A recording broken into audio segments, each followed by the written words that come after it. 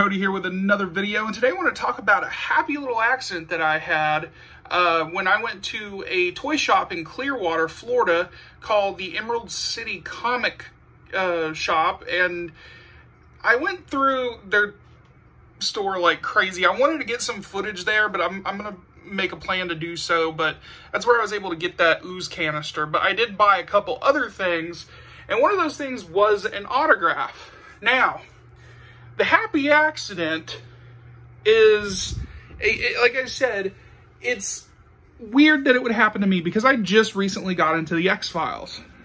Well, this autograph here is supposedly signed by Gillian Anderson, who played Dana Scully in the X-Files series. This is a mystery that these two probably would have had to solve. But under further inspection, I was able to determine that this is not Gillian Anderson's autograph. Now, why is it a happy accident?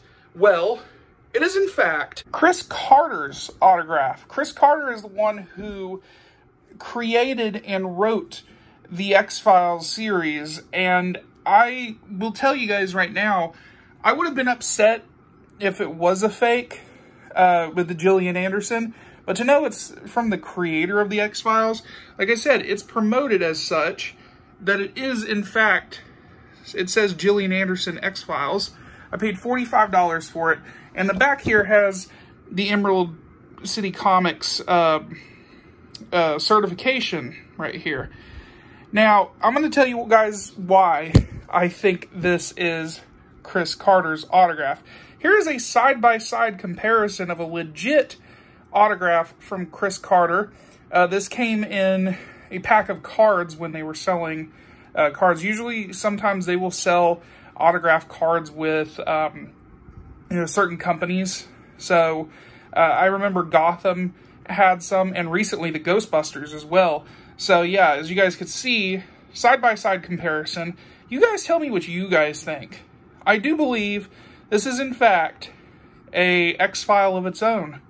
It is not signed by Miss Gillian Anderson, which, God, she's so beautiful. The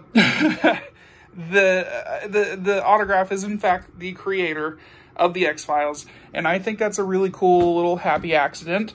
But yeah, I don't think I can get upset about this. This is a really interesting screw-up. So I will be happy to put this in my collection.